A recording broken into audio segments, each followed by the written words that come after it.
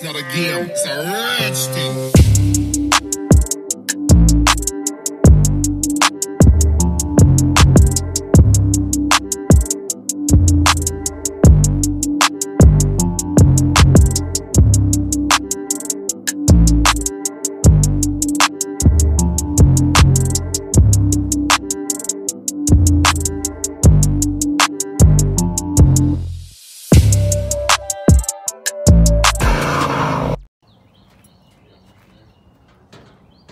Got these little these babies right here. If you wanna show Oh yeah. That's the show a little bit off on these. yeah.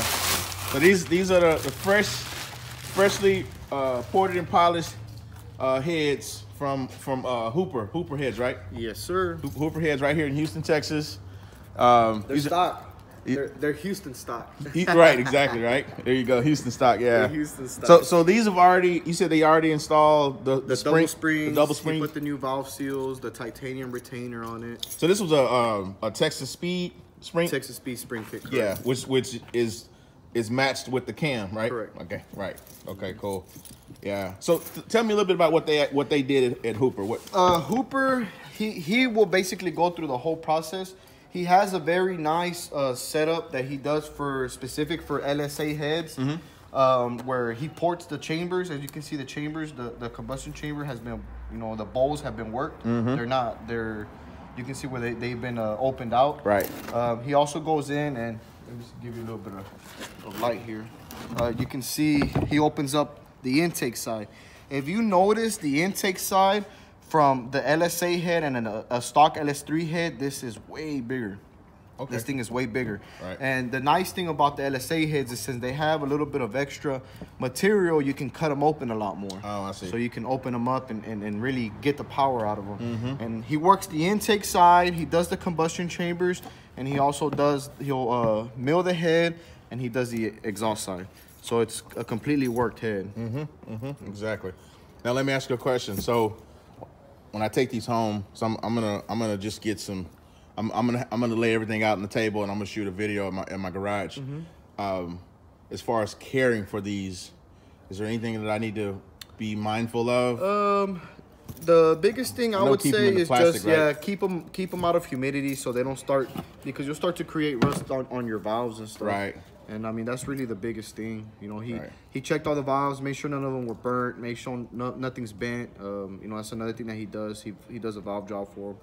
So I mean they've been completely reworked. They got hot tanked, cleaned out, made sure there's no shavings or anything inside of them, because you never know what happened to the original motor they came off of. Right. So Right. just a safety precaution to make sure that we don't get no damage. Yep. And then he stamps them here. He stamps them. It's like etching or something, right? Yeah. I've been talking to him about maybe adding a little small detail for our shop here. Every time I take him a set of heads. Yeah, because it seems like he's definitely like your preferred vendor. Seems like. Yeah, most definitely. I like to stick with some of the local people. They're small shops, but I mean we're all trying to make it. Yeah, absolutely. Trying to support your local business.